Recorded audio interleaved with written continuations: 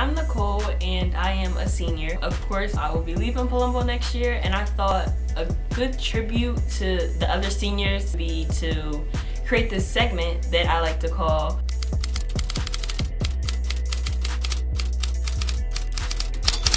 Look Mama, We Made It. Basically, this is to, like, I guess you could say in a way, to flex our college acceptances and to also give advice so next year all the underclassmen can do the same thing. So the first person that we'll be featuring in Look Mom, We Made It is no other than the chaotic step team captain, Davion Williams. So we're about to go see what Davion had to say about college and what schools he got accepted into.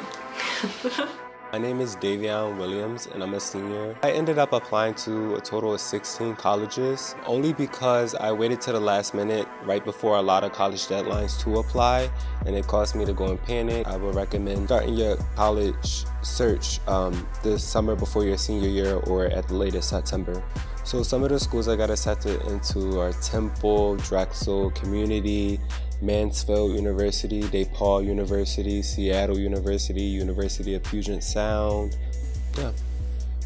I'm cracking up, don't put that in. So I plan to major in biology or chemistry, anything that has to do with the sciences, because I want to go into medical school, but I don't want to do a pre-med program. So I want to do a science major so that way I can go on and become an anesthesiologist. I would probably say if you don't receive the financial aid that you're looking for from your college or institution, look for other scholarships that the school offers. Do in-depth research, because a lot of times when you apply to colleges and university, they put you in the file and they consider you for like merit-based scholarships. But a lot of times they offer a lot of other scholarships that people don't know about. For example, a lot of people don't know about the Drexel Liberty Scholarship, which is a scholarship for a full ride to Drexel for 4 years. A lot of people don't know about that because they didn't, do in-depth research and look and actually see what other kind of scholarships the school offered besides the merit-based ones.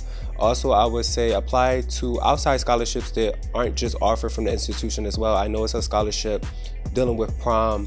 You have to make like a prom dress or a prom suit out of duct tape, and that's $10,000 right there if you win that. Just do your research. There's a lot of people out in this world who's willing to give money.